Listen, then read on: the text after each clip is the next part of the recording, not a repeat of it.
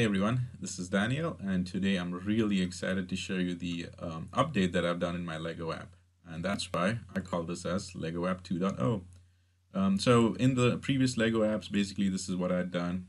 You can see that I went ahead and used an API connection from this rebrickable.com, and then with its integration with my PowerApps and Flow, I was able to successfully build a Lego inventory app where in the first version, I was able to either put in the Lego part number, or if I could take a picture of the Lego part number, then using OCR, get the part number and send it to the rebreakable.com's API and get the part information. What I decided to do, and before I do that, this was basically the flow that was there in the previously. Go from the Power Apps. I made a custom data connection so I can actually get the image also. And then from Flow, if it is an image, I send it to the Cognitive Visions OCR, get the number, and then made that HTTP connection to API, which returns the part information. If it's just text, then it just directly talks to the HTTP connection to the API and then returns that information. This time, what I'm going to do now is I'm going to use Cognitive Custom Vision. So for those who are not aware of the cognitive vision, it's actually, as it describes over here, it is a visual intelligence made easy. That way you can actually, in the custom vision, go ahead and train the images that you want. You train your project, give it images, and then after that, you are able to basically supply images to it, and then it'll tell you exactly what's the percentage of accuracy. So in a nutshell, this is basically how it works. You go ahead and upload images, the more the better. And then after that, it will train. So your project will train based on the images that you've done. And then after that, it gives you this evaluated amount saying this is the level of accuracy you have. The accuracy will increase based on how many images that you provided.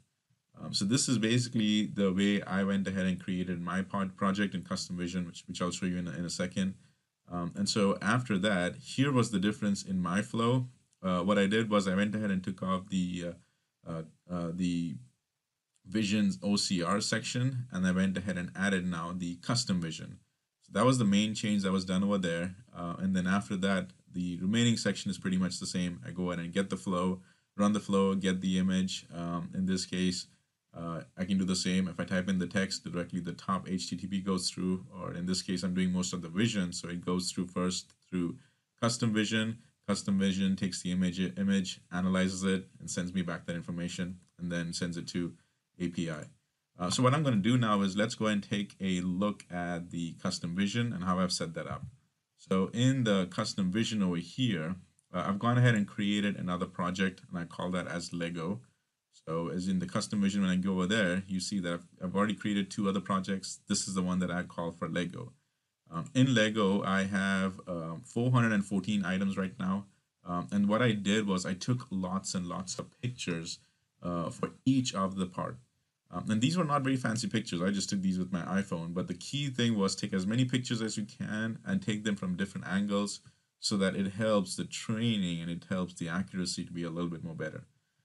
I have a little bit over 27, or I think close to 30 different tags over here. And the tags in this case, what I applied as tags was basically just the part number, because my whole idea was to send an image that I take to the API of the data connection of Custom Vision, and then it'll return back saying that this is basically your the image that you send, and the tag number will be the part number. I take that part number, send it to the rebreakable.com, and it sends me back all the information.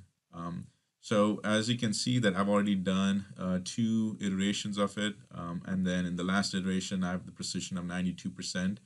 And so that's basically what it was, is I go ahead and do the training, and then it gives me the performance. In the flow section, you have to create a custom data connection. I take that back. You have to create your data connection to custom vision. Right now it's in preview phase, but here's the thing. To create that custom vision, you need to come over here to your prediction URL and actually capture that URL, because that URL is going to give you your prediction key and it's going to give you your iteration key. And here's why. Let's go to that Lego flow over here. This is the one that I've created, the Lego 3.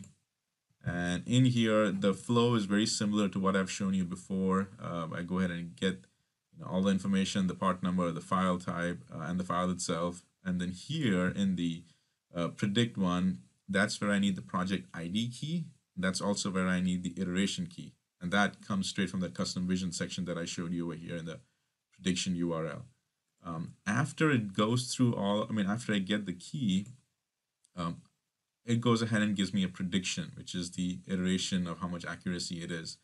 And then after that, I take all of those, which is anything over 10%. Now, I know 10% sounds a little lower here, but remember, I have not done much training. I've only given it 400 items, 400 images, a total of 27 items. So I've only given about 10 to 15 images per item. That's why I left my probability at 10%. So if anything's over 10%, it'll go ahead and take the image, and then it'll compare to see which one matches with the part number. Once I get the part number, I send it to rebreakable.com, get the information, save that to my SharePoint list, and then I also go and send the ID of that SharePoint list, and then that ID is filtered in that gallery on the Power App. And so we'll do a lot of testing, and in this case, we'll actually be testing the actual Lego brick, and it was a sheer pleasure to do that at this time, because if some of you may know that it is, as of today, there's 60 years of a special patent which was done for that Lego brick. So it was a perfect time to go ahead and create this custom solution, a Power App, which is now able to use the custom vision, which I have trained, and we will actually use a Lego brick as an example over here. So this was just a good way to celebrate the 60 years special patent. So now that you've got a good overview of what's going on, let's go ahead and open up the Power App so you can just take a quick look at it. The Power App is pretty much very similar to the previous one. I'll be using the picture most of the time, and then the flow will kick off.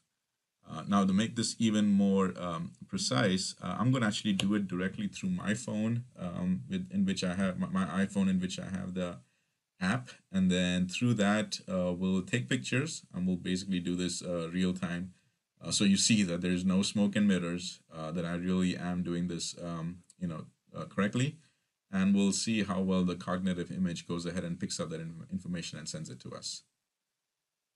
So let's go to my lonely screen over here, and let me go ahead and sync up my phone with it.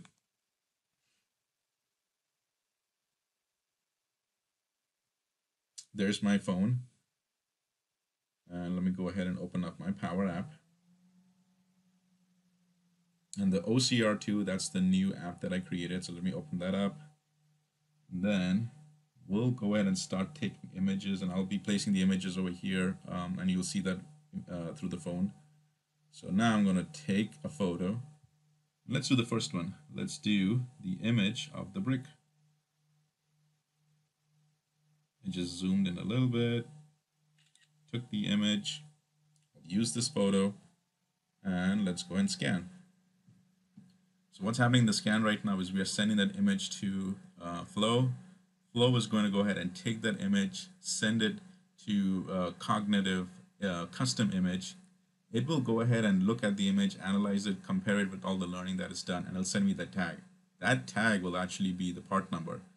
I take that part number and I send it directly to the rebreakable.com using the API connection, and it gathers all the information. So as you can see over here, just by taking the image, it gave me the exact part number that I needed. And then I was able to go ahead and send that part number and gather all the information. So this is the first sign that this worked out very successfully just by taking an image. That's because of all the training that I did in the custom vision, that I was able to get the correct tag or the correct part number. But let's continue and do some more testing over here. I'm going to do this clear off over here. Click on the clear button and add another image. Change the picture, take a photo.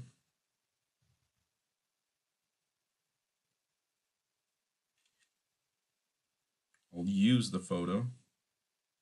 Let's scan it.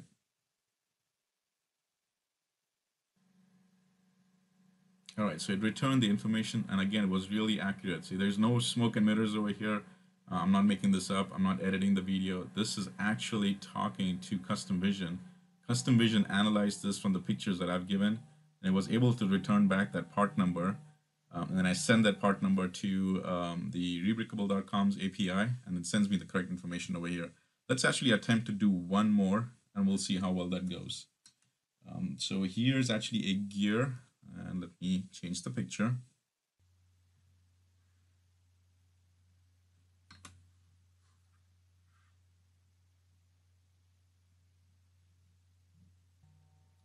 Light. We took the picture. Let's scan it. We'll see what happens.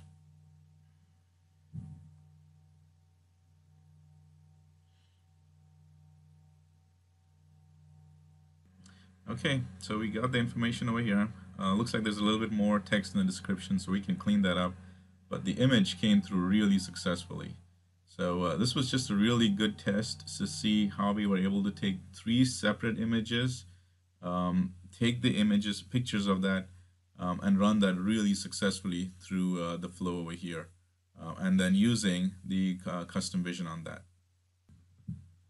The things that I noticed when I was playing around with this is that there is certain lag time between the training that you did on custom vision as against the search that you tried to do. Because I have gone ahead and added some new parts over there. I went ahead and did the training, but they would still not show up over here. So there was a little bit of a lag time.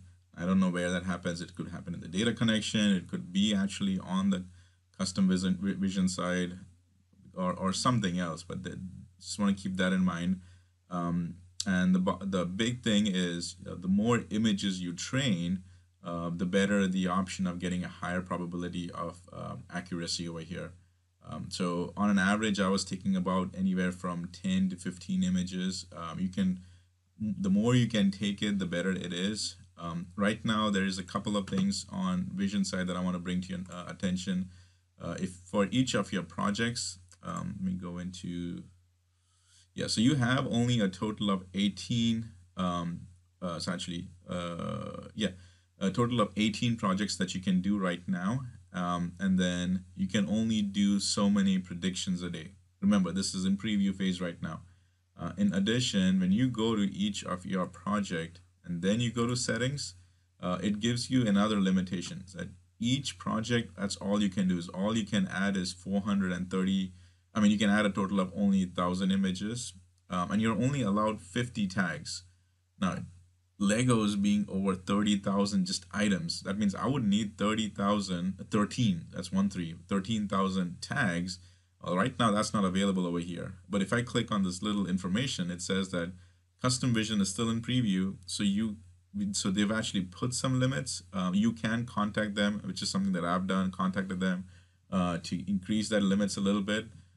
So there is definitely room for this thing to grow, which means once this thing goes live and I want to do more testing, or you want to actually plan on using it, you can add so many more images per tag, and that way you can actually get a little bit more accuracy on that. And then domains over here is basically just places to go ahead and put your image. Things that they put for general over here is that this domain cannot be exported over here. And then domains, you basically pick and choose what is, which information you want to put. And if you don't know where it is, then go ahead and put it over there. The adult one is basically the place where you can go ahead and put in something which is a little bit more, which higher level of security over there. So you want to keep all of these in mind. If you're really not sure where you want to put them in general. But all in all, this was a very successful testing that I did. I really like the fact that now I can just take the image of the Lego directly and go ahead and straight away post it. The custom vision will go ahead and detect the image, get me the tag. The tag itself is actually the image. The image is part number. Send that to the API and get the information. So I hope this was just a good example for you guys to start playing with it. The custom vision connector is already available in preview, so you can start playing with that. And then for the custom vision over here, that's also all in testing right now. The URL for that is customvision.ai. So you don't have to go in Azure and find over there the subscription. You just go to customvision.ai and you'll find it over there. So hope this was helpful.